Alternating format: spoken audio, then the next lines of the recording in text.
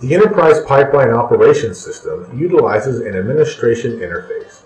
This application takes advantage of the existing Silverlight mapping container used in the operation system, but accessed in this form gives us different actions.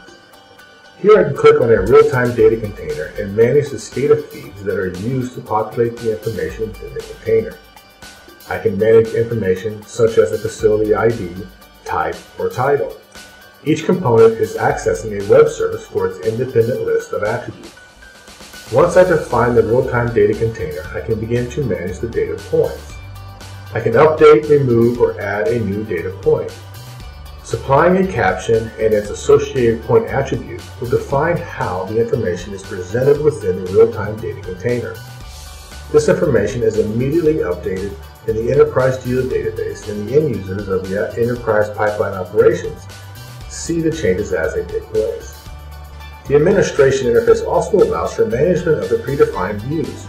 This is sort of like a bookmark operation, only that it manages the core default views for all users of the application. As an administrator, I can define the layers and the map extent for the new view. I can further set additional transparency parameters for the base map layers as needed. Giving it a distinct name will allow users of the system to quickly find a new view. Once saved, the Views window allows me to save or delete views, as well as modify the tags associated with the view itself.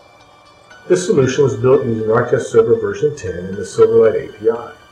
We are taking advantage of the feature service for direct editing into the Enterprise Geo database.